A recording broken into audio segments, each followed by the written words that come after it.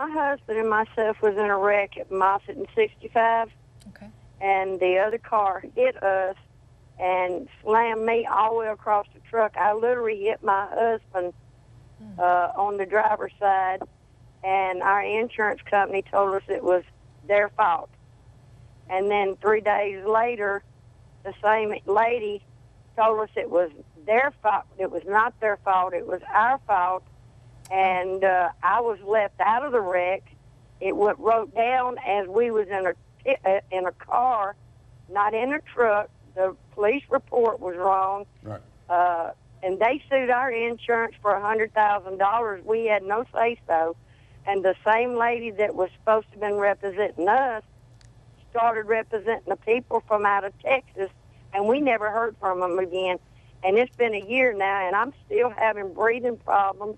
And they literally left me out of the wreck. Is there anything that I can do? Is this an insurance adjuster you're talking to, or who you're Yes, ma'am. The insurance adjuster was supposed to have been helping me with my insurance. Right. And Pat, but then, Pat, were you the driver or a passenger in the car? I was a passenger. My husband was driving. Okay. Yeah. All right. Well, what would you recommend to Pat? Well, Pat, clearly, you know, you get a copy of the accident report. It's not unusual. Those things can be wrong, but that's not the end of the road if the accident report has mistakes in it.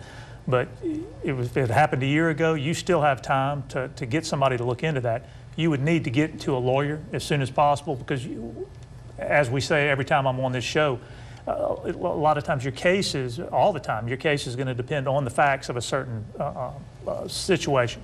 So in this case, just because one party claims this happened or that happened, that's not unusual.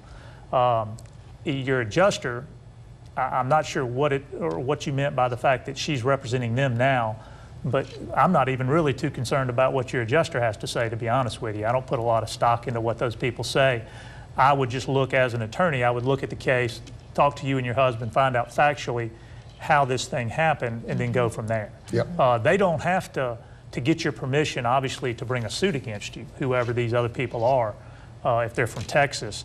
But don't let that, again, anything an adjuster tells you convince you one way or the other. Get to a lawyer because, again, I don't care if they're your insurance company. That doesn't mean you've got the smartest tool in the shed looking at the case for you. And in fact, we deal with them all the time, and there's some really good adjusters out there.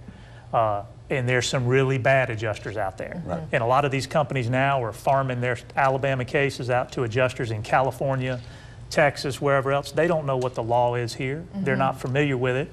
It's clear when we as attorneys talk to them. Now, they'll tell you and they'll talk to you like they are convinced that this is the right thing, and they're just flat out wrong. Yeah, Right. so what they say is the final word. No, good Lord, no. Yeah. No, Well, that's why you have to, you got to fight for it. No, and that's why we're in business, because they don't do the right thing. If they did the right thing, we wouldn't have a job. Yeah. You wouldn't have a practice. So That's right. It's, so definitely, Pat, talk to a lawyer Yeah. and look at those and get them to look at the circumstances for you.